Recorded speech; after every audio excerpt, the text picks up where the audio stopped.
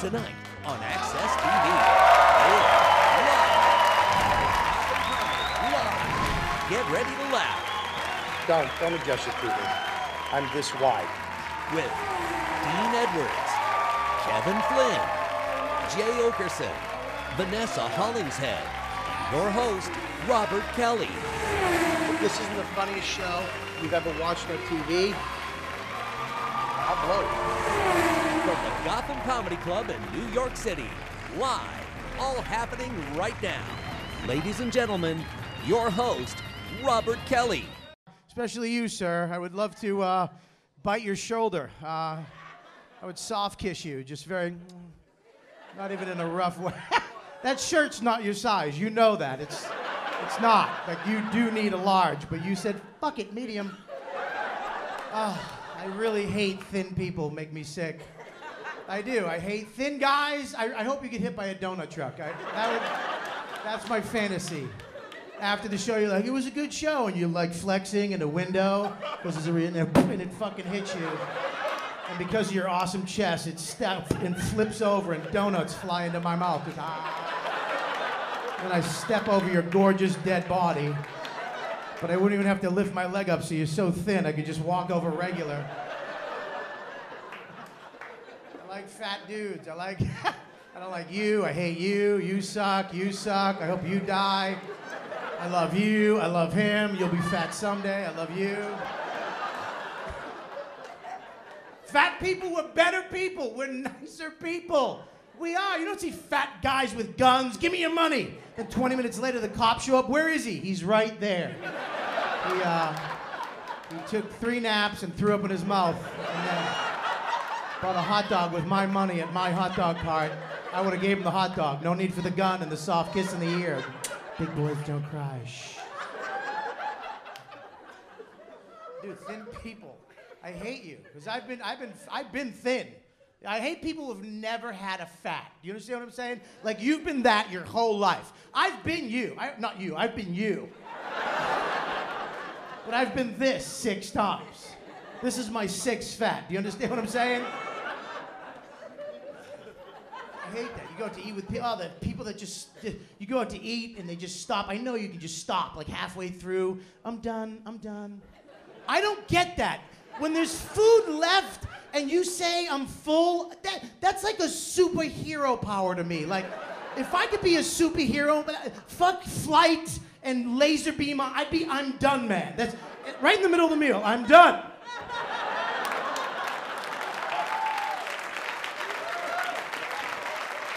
I'll see you at breakfast, and I won't finish that either. Because my brain and stomach are connected. I know when I'm full. My wife is a thin person, skinny people. She can just stop. We'll be out to eat. She'll just be like, I'm full. And then she looks at me, aren't you full too, honey? Yeah, I've been full for 20 minutes, but the pain from my childhood still exists in my chest, so I'm gonna have dessert, finish the rest of yours and the bread. Try to stop this. Everybody dies in this restaurant. Everybody. I know I asked for your help, but fucking not tonight, bitch. Not tonight. I'm a fatso. I eat it. You don't have to be 1,000 pounds to be a fatty either. Food makes me feel good. Do you ever see a heroin addict when he takes it and then he just, oh. You can do that with cake. I've done that with cake. Get an Entenmann's cake and then put it in the oven for 20 minutes. And then I can't feel my feet. I think I caught diabetes. I need ham. Get me ham. My wife she can have chocolates and all, because she'll just have one little chocolate. Loves Hershey's Kisses. Loves them. She'll have one and that's it. Hershey's Kisses, I eat them all. They're this big. It's gone. That's it. It's the pistachio of chocolate candies. She'll have one, and that's it. She won't even chew it. She'll suck on it like Martha Stewart cutting a tomato.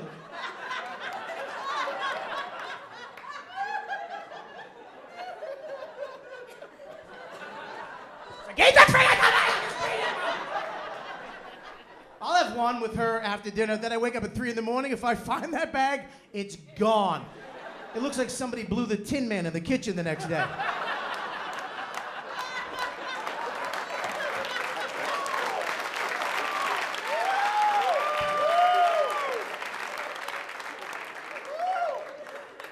young too, so you know, there's still, the younger you are, you don't care about food. Look at all you young, I look at the older people. Yeah, the older you get, the more important food becomes. You wake up in the morning, what do you want to do? I don't know, lover.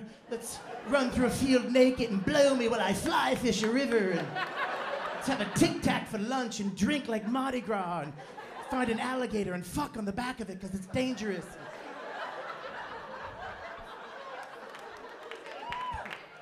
The older you get, you wake up in the morning, it's like, what do you want to do? Let's get breakfast and figure out we're going for lunch so we don't get no fucking argument. How's that sound? And if we're going to walk around IKEA, pack snacks, bitch, because around noon, I'll punch a baby in the neck for a fucking Swedish meatball, okay?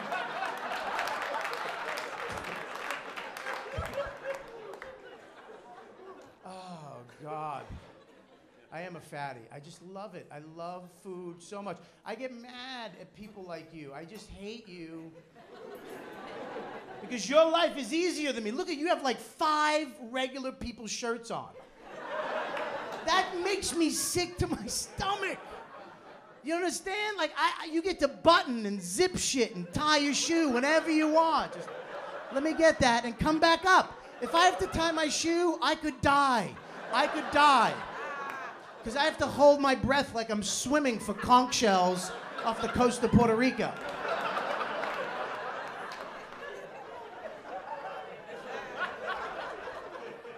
You don't have fat worry. You don't. Your underwear elastic stays up in the front the way it should. It doesn't fold over and sweat shut 5 times and make a little baby razor elastic. And then when you take your panties off later, look, both your legs are purple, and it looks like somebody tried to saw you in half, like a magic trick gone bad. You can wear boxer shorts and a hot ball at Christmas. Your asshole doesn't try to eat them with every step. Honey, wait up. Slow down. Honey, they're gone. They're my underwear. I don't know. I said wait, and you didn't. I gotta go home. I think they're in my body again. Yeah, you've never used bread as a napkin at a buffet in Vegas.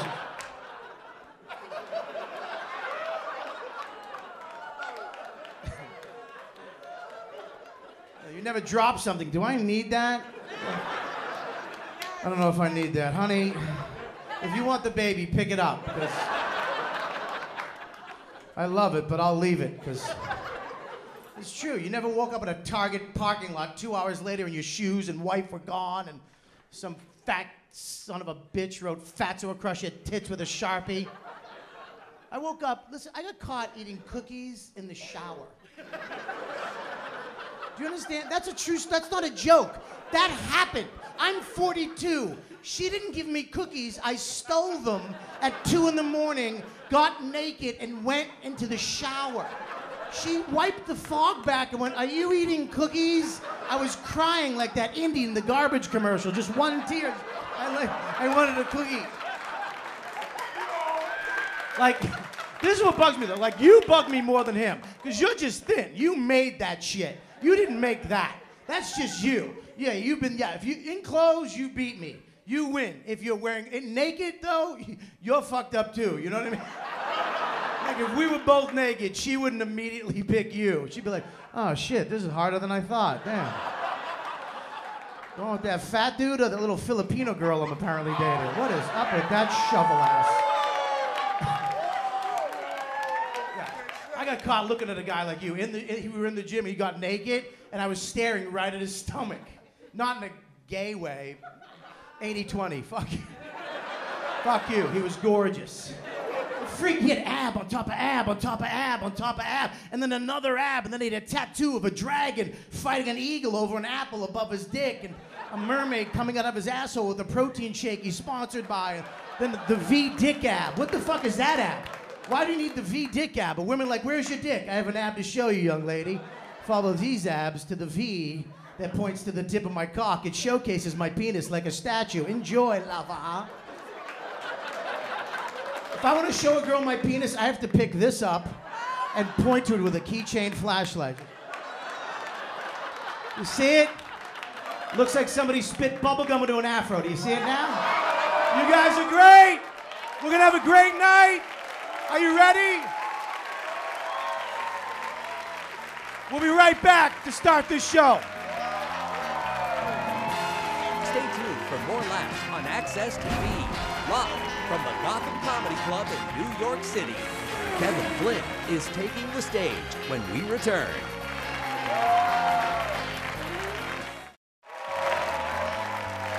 Welcome back to the Access TV presentation of Gotham Comedy Live. More laughs happening right now. All right, we are back. We're back. Are you guys ready to get this thing going? You know him from Me, Myself, and Irene, and he's also been on Sex and the City. Let's give it up for Kevin Flynn, everybody. Kevin Flynn.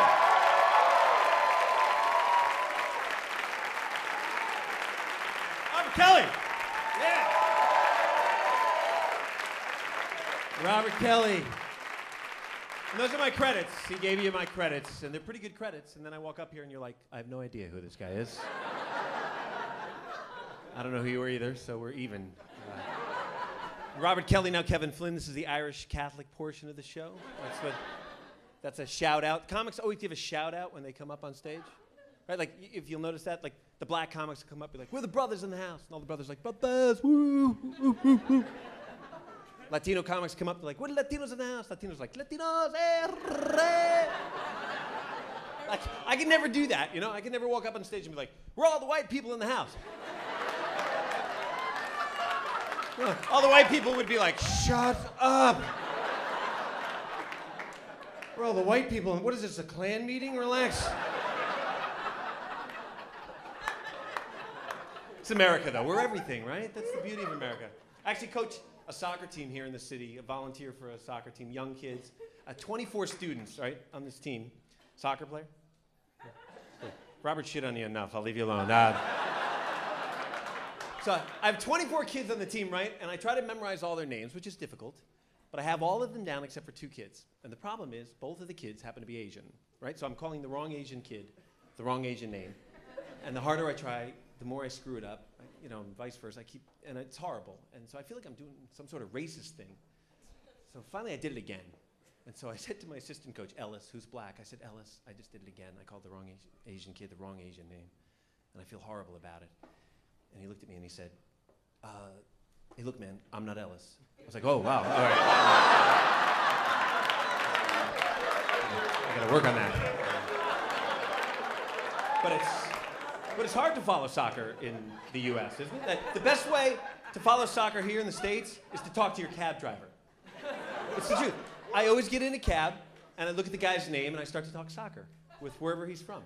Right? And it's always like a great conversation. You get in a cab with like some guy, he's like, I'm from Bulgaria, I am a chemical engineer and a concert pianist. It's like, wow.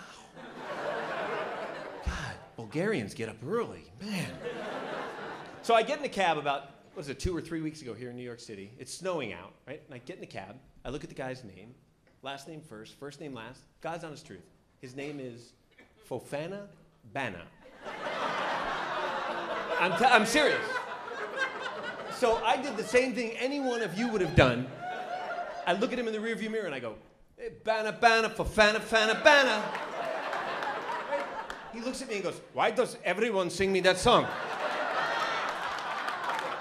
I go, Bana, nobody told you? So that's like having the name Happy Birthday, you know? Like you're walking around at Bennigan's, why is everybody singing my name? This is weird. So I'm with Bana, right? In the cab, we start to talk. Oh, Mike Moore. All right, so I'm with Bana, we start to talk, right? And he's telling me that he's been in this country for 2 weeks, driving a cab around New York City. Now, first of all, I'm thinking, this is great. I'm the grandchild of immigrants, you know, it's an immigrant story. And then I'm thinking, oh my God, it's the first time Bana's ever seen snow. Right? And as soon as I think that, the cab goes. Bana's screaming, he's like, oh my God! I'm in the back, I'm like, you want to turn the meter off, Bana? Oh my God. $36, we've gone 2 blocks. So the cab spins, does a huge spin, slams up against the curb, stalls. Bana goes, I no drive. I go, Bana, I have to go to another show. He goes, no, I no drive. I go, please, I got to go to a show. He goes, no. I go, Bana, I'll drive. Bana goes, okay. This is the truth. Here in New York City. So I get in the driver's seat, right? And he gets in the back. And off we go to the show. And we're driving and we're talking, and Banna's telling me about his life, you know, and I'm talking to him. And his life is like, he escaped famine and civil war, and I'm like just trying to keep up. I'm like, I went to Catholic school. I was in a taxi thing, but that was a couple minutes ago. That's all I got, Banna. So we pull up to the curb, to the place I'm going, right? And all my friends are out in the front of the club. You know, they're all out there. I get out of the driver's seat. Banna gets out of the back. I pay him. My friends are watching. They're like, what the hell was that? I go, that's America, my friends. That's what that is.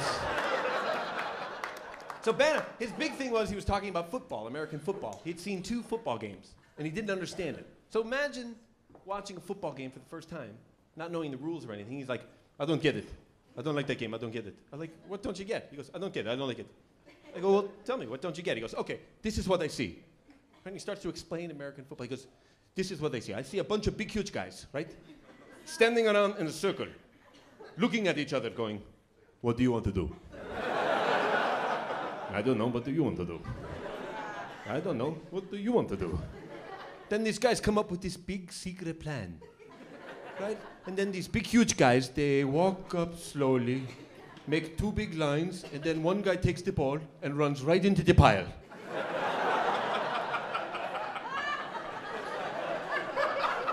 I'm like, that's the best you could come up with? That was your big secret plan? Then they slowly walk back to the circle, look at each other and go, okay, that didn't work. What do you want to do? That's a good point, Banna.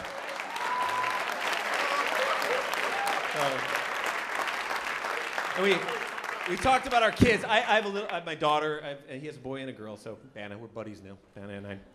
I have a little girl, which is wonderful, and I've loved that. Having a daughter is just amazing, because my daughter would come down the stairs every morning. She'd be like, my daddy's home. It's daddy. It's my daddy. And I'd be like, yes, daddy is home.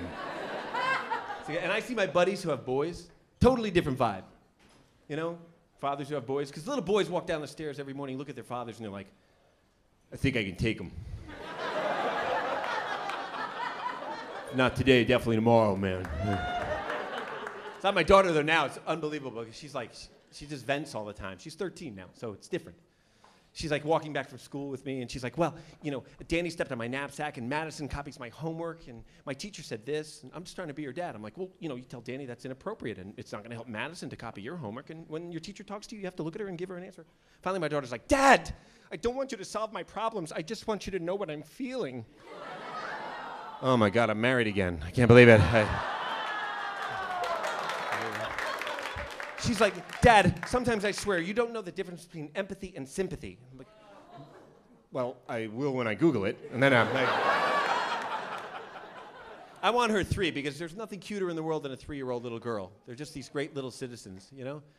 Remember her 3rd birthday, they're all here and they're walking, they're like talking and communicating. They're all like walking up to me. They're like, can I have some juice, please, Caitlin's dad? Can I have a napkin, please, Caitlin's dad? Thank you, Caitlin's dad. I'm like, oh. So cute. Same party, 3-year-old little boys walking around, diapers on, fully loaded. Hand on their pee-pee the entire time. They're like,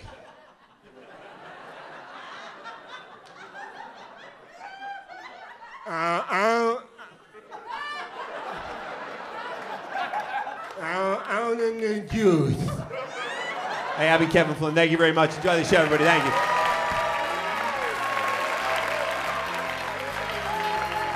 Stay tuned for more laughs on Access TV, live from the Gotham Comedy Club in New York City. Vanessa Hollingshead is taking the stage when we return.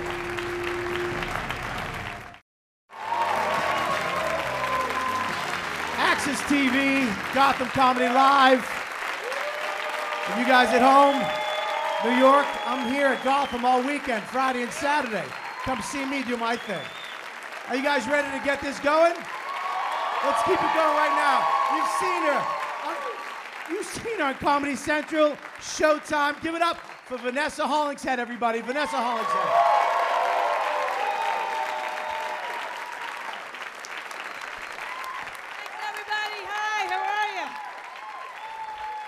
my God. You guys are awesome. Great hair day, even though it's freezing cold. It's like my hair looks great, right? I don't care. And it's a great time to get drunk, right, with the cold? I love to drink.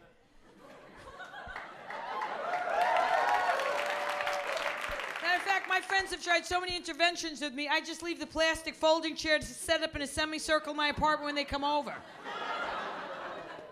They're getting a little concerned. They're like, Vanessa, you're turning into a blackout drinker. I'm like, no, I'm not. I'm turning into a time traveler. I mean, 1 minute I'm having white wine spritzers with you. The next minute I'm in Australia explaining to the customs official why I have no underwear on and no passport. But sometimes you gotta drink, right? Sometimes life gets to you. Right? Anyone drink on the job? Throw a couple back? Anyone have a job?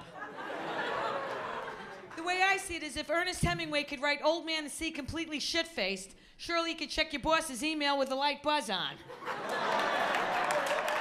Right? It's just degrees. I mean, if you're one of these violent types, don't drink on the job.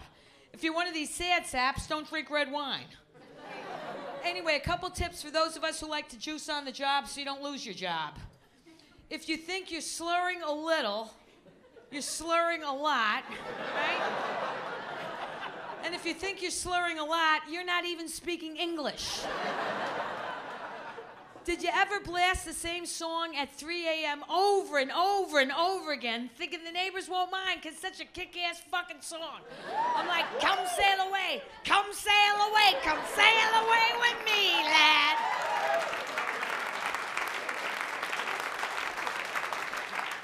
Luckily, when the cops showed up, they liked sticks too. They're like, we're gonna sail away right over to the 32nd precinct, sweetheart, and you can take your CD with you. Now, I wasn't always like that. I used to have a glass of wine with dinner. After my husband left me, bottle of wine for breakfast. Like, I'm all out of fruit juice. It's fruit and juice. It's just been through more stages. My friends are like, Vanessa, you're turning into an alcoholic. I'm like, no, I'm not. I'm turning into a French woman. Right? They put it away. They like, for breakfast, have the 2 bottles of wine, oui, oui. And then for lunch, have the 4-pack of cigarettes. I don't want to get fat. And then for dinner, have the baguette that soak up the wine so don't throw up over my clothes.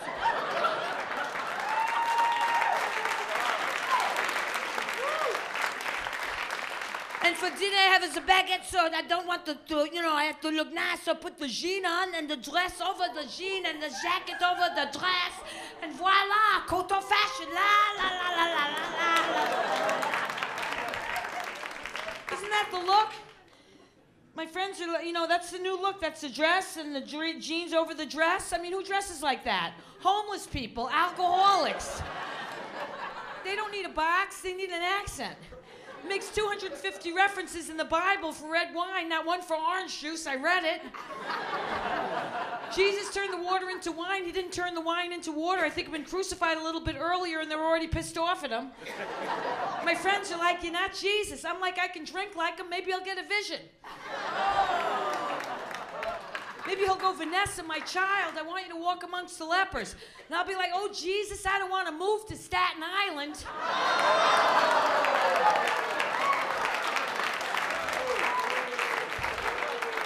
Now, I have friends in Staten Island. They're just my MySpace friends. Now, who's on MySpace? No one. Silence. Saying you're on MySpace is like saying I fucked my dog, right?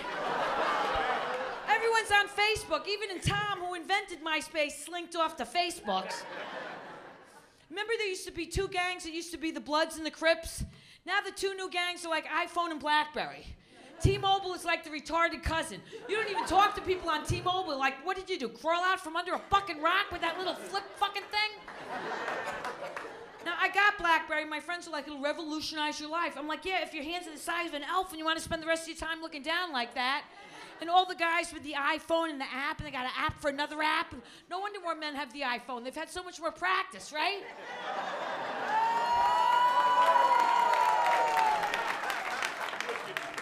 And have you noticed that get your emails completely clogged up with ridiculous Facebook threads of people you don't even know. Like Jeannie became friends with Michael. Michael became friends with Sarah. Don sent you a ghetto snack, and Dan thought your wall post was awesome. I'm so busy updating my fake Facebook friends, I don't even have time for my real friends. And are these little postage stamp fucks your real friends? You drink too much tonight, you think, and your car gets, a flat, you think Tom T thought your wall post was awesome? You think he's gonna pick your drunk ass up? I don't even think so. And LinkedIn, I'm like, link me the fuck out, I just figured out Facebook.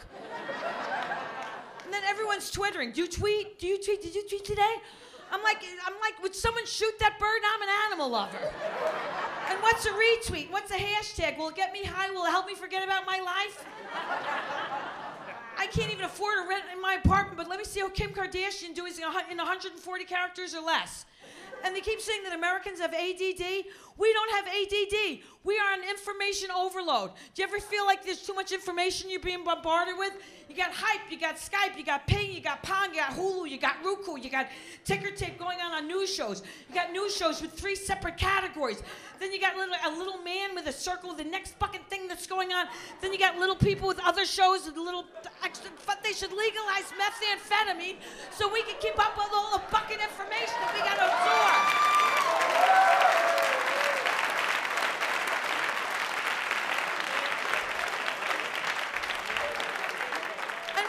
#1 show, Breaking Bad, all about meth labs.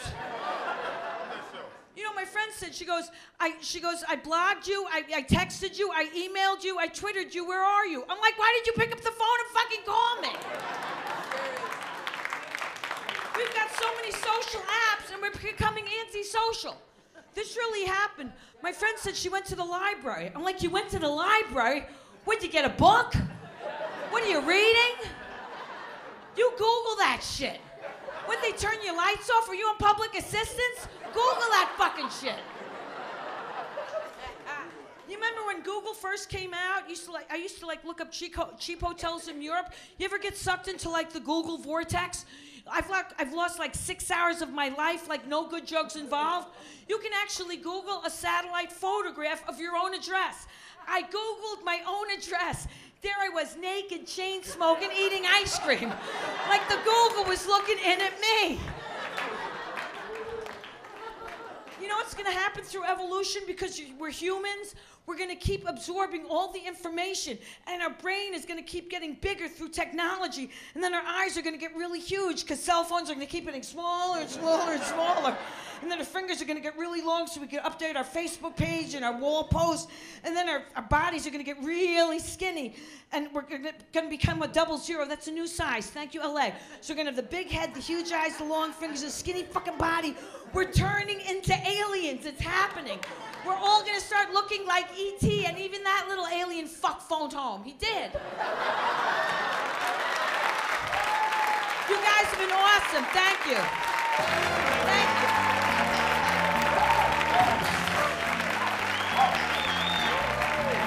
Stay tuned for more laughs on Access TV. Live from the Gotham Comedy Club in New York City, Jay Okerson is taking the stage when we return. Welcome back to the Access TV presentation of Gotham Comedy Live. More laughs happening right now. This is TV. Gotham Comedy Live. We're back. Are you guys ready for more? Come on. Is this amazing or what? Let's bring up this next comedian. He's a good friend of mine. He has a podcast called Legion of Skanks. You've seen him on Comedy Central. Keep it going. Jay Okerson, everybody. Give it up for Jay Okerson.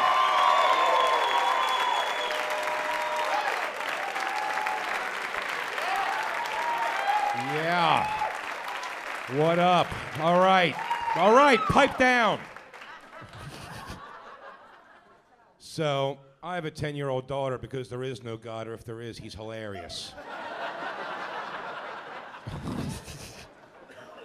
I hate it. I hate having a daughter. I wish she was a boy. I don't care what you think. I hate it. She does uncomfortable shit often, and it makes my world very difficult. I was folding her laundry a few months ago, which will never happen again. as I'm folding her tiny little girl underwear, which is already making me uncomfortable.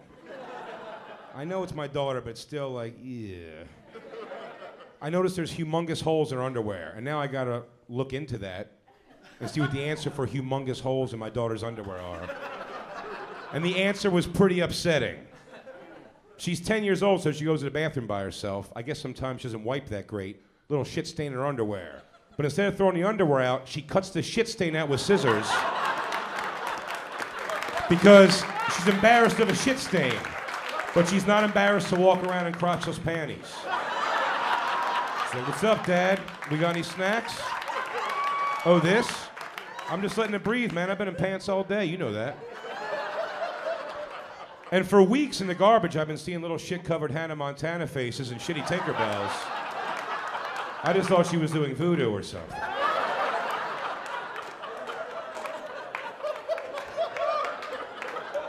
Well, there it is. My cleanest joke. It's the only one I got. What are you applauding for? You're animals, don't. I was told some of my stuff's actually too dirty for even uncensored TV, which kind of bummed me out. It bummed me out, but you know what? I get it. I actually try to write clean material. If you know me at all, I try, but I'm not good at it. Like, I know you need to do clean stuff if you want to be on network TV, and I've actually tried to put pen to paper and write clean jokes, but I don't know if something fucked up happened to me when I was younger or something, but my mind goes in a bad direction, even if my intentions to write a clean joke were there. Like, I'm going to tell, not even a full joke, I'm just going to tell you how a joke of mine ends, and then I'm just going to tell you the first line, and you'll see how noble my intentions were to write something clean. And then just where it goes to. Somehow. The joke ends with me jerking off several guys in a row. I know that shouldn't be said to people, but that's what happened. There's a circle of dicks around me, and people are just yelling out times, 3 o'clock, and I'm hitting it, and then 9, a 12, a 6:30, which is hard to pull off. Jerking off dudes left and right. That's how it ends. Here's how the joke started. People, I always wanted to learn karate. I promise you, I somehow 6 degrees of Kevin Bacon it to that. And I know you saw that motion of masturbating another guy. And if your question is that how I would do it? The answer is yes. The reason is, if my back's ever against the wall, and fellas, take this advice. You gotta jerk off a dude, you're gonna wanna do it like that. Because if you do it like this, it's very gay. If you do it like this, it's all the intention of the motion. Like, this is a very, like you're putting cocks away. Like, get that out of here. You're gay. What are you doing? But if you do it like this, it's like you're pulling them to, like, get those dicks near my face where they belong.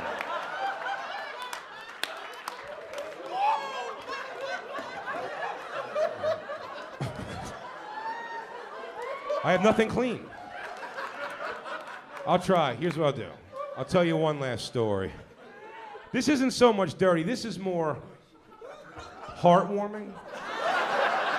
It's a story about friendship. That should be good. My best friend's name is Dave. And this is a story about me and Dave's friendship. It happened about, 3 years ago now. Dave's at my house one night. It's 2:30 in the morning. He's crashing for the night. It's a Monday night, 2:30 a.m. We had just smoked weed and had an hour-long conversation about how Africa by Toto is the greatest song ever made. I know. It's hard to deny. We're gonna call it a night. Just then, we get a phone call from our friend Lewis, our Puerto Rican friend who lives around the corner. And he goes, "Hey guys, come over here and look through my window. I'm getting ready to fuck this Asian chick. It's gonna be awesome." And it's 2:30 in the morning on a Monday, and I'm just like, dude, we will be there in 5 minutes. Yes. It's a baseball throw from my home. I have to go. So me and Dave walk over. We're watching Lewis bang this Asian chick, and it's hilarious because she doesn't know we're watching. So Lewis is like flexing and posing. We're air high-fiving, we're air guitaring, we're having a lot of fun. But here's where it gets weird. At one point, this Asian girl's on all fours. Her ass is facing the window, me and Dave. She's sucking Lewis's dick. He's on his knees. He's looking at us, we're looking at him. We're all giggling. Now, Lewis is the proud owner of a small dog, Jack Russell Terrier. And before you panic, this is going exactly where you think it's going. Dog jumps up on the bed from behind. True story. Starts licking her Asian vagina. I swear to God.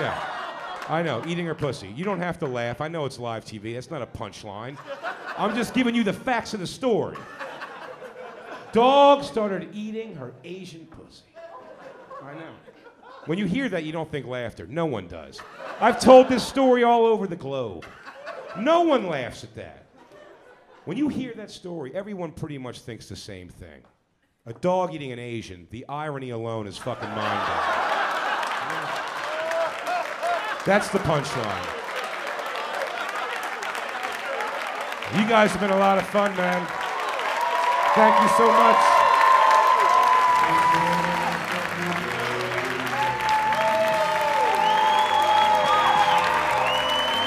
Stay tuned for more laughs on Access TV, live from the Gotham Comedy Club in New York City. Dean Edwards is taking the stage when we return.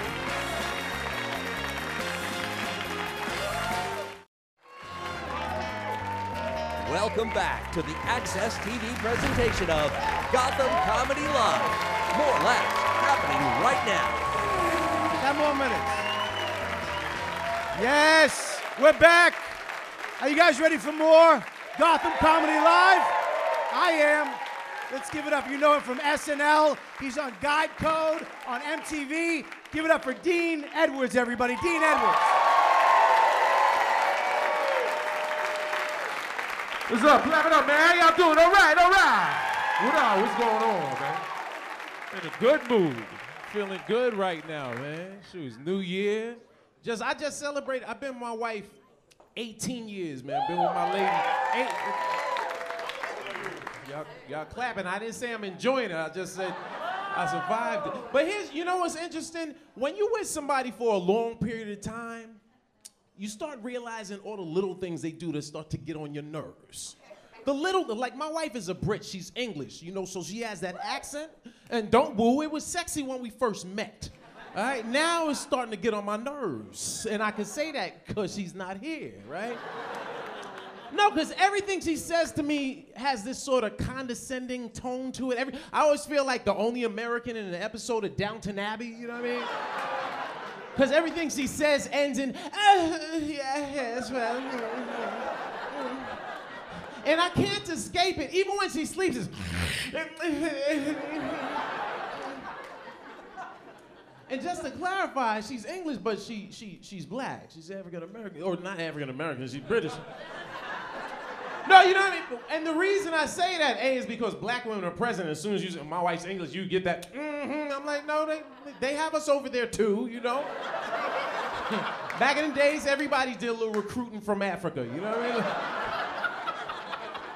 But it's her parents are West Indian, they're Jamaican, man. So she has two accents, and it's exotic at times, but sometimes it's irritating. Like when we argue with her is like arguing with a schizophrenic, you know? Because she doesn't warn you, she just goes in. You don't listen to me or pay attention. I really get sick and tired, Tracy. Me the bomb o'clock, you can't keep disrespecting it. Hey, okay, hold on. Time out. Mate, why don't y'all make up your mind who's gonna yell at me tonight, will you? But you know what the hang-up is? It's really on me because I'm American and she's English. And maturity has taught me that, you know what? Americans, we trip on English people because they sound smart. They sounded, be honest with you. You ever met someone English, they start speaking, you feel a little dumber about your life? You feel a little remedial, they're like, hello, you're like, no, I'm not gonna do it, I don't know.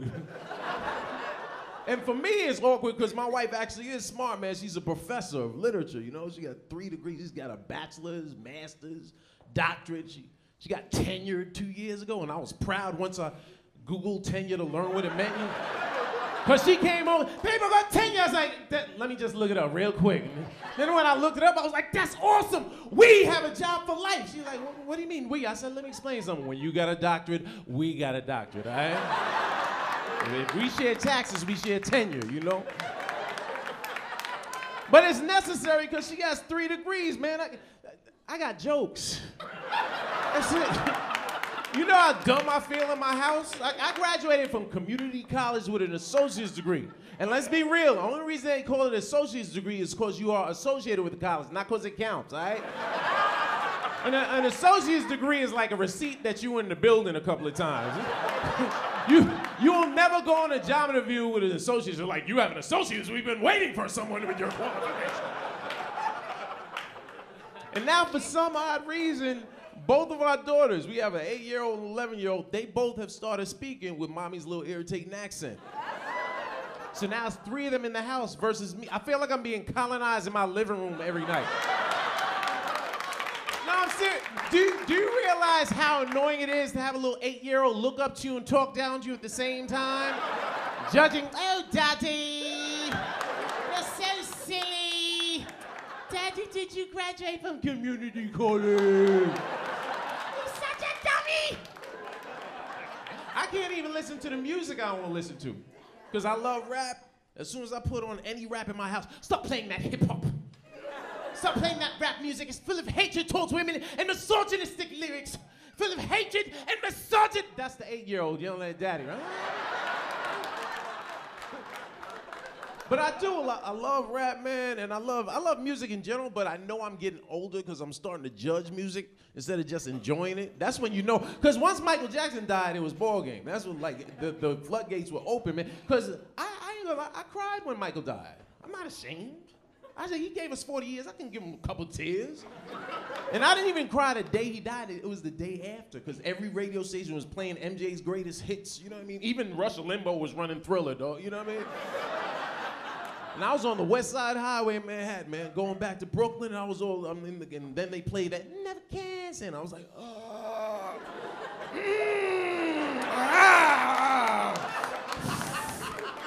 And fellas, if you ever feel like crying, let the tears out, because you look like a fool trying. You ever seen a man try to not cry when he wants to? You like,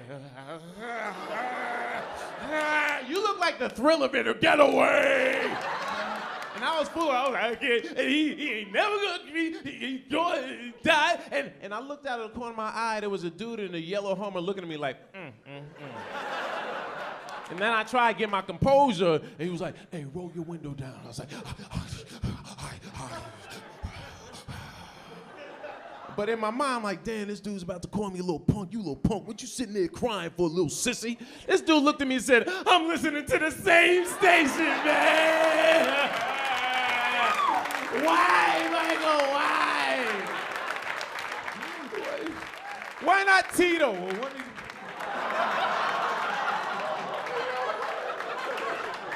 Because honestly, like, music-wise, you don't have to be the best singer. You don't have to be the best rapper. Now it's all about just, you know, what you're selling. Like, just be redundant. If you want to be a singer, just repeat yourself enough. It becomes infectious. Think about how many times you've heard a song you can't stand, but you've heard it 1,000 times. Next thing you know, you sitting at home. Umbrella, Ella, umbrella, Ella,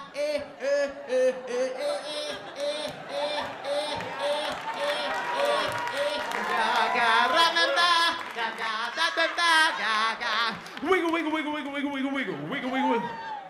Oh, nah, nah, what's my name? Hey, boy, I really want to be with you. Oh. Doesn't it seem like all the Rihanna songs are just a bunch of vowels strung together?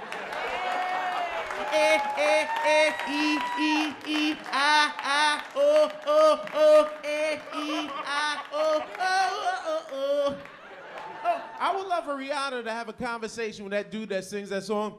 I'ma put you to bed, Ella, Ella,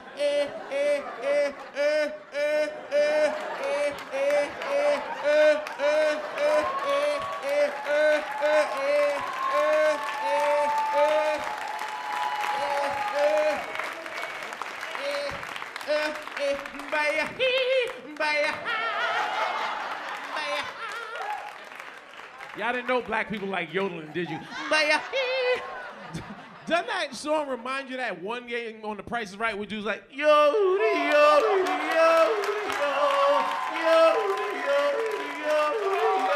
I'm Dean Edwards. Y'all been cool, man. I appreciate your time. Stay up, follow me on Twitter. I am Dean Edwards. Y'all been love. 2 fingers. Shout out to Brooklyn. Brooklyn, we did it again.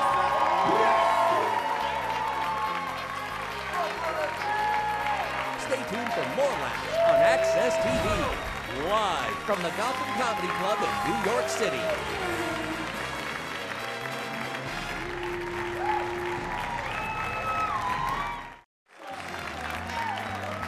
Welcome back to the Access TV presentation of Gotham Comedy Live. More laughs happening right now. This is it. Well, we got it right here. That's our show. Access TV. Gotham Comedy Live. Let's bring up Vanessa, Kevin, Big J, Dean. Give it up for your stars of your show. Give it up for me, your host, Robert Kelly. RobertKellyLive.com. Look me up, bitches.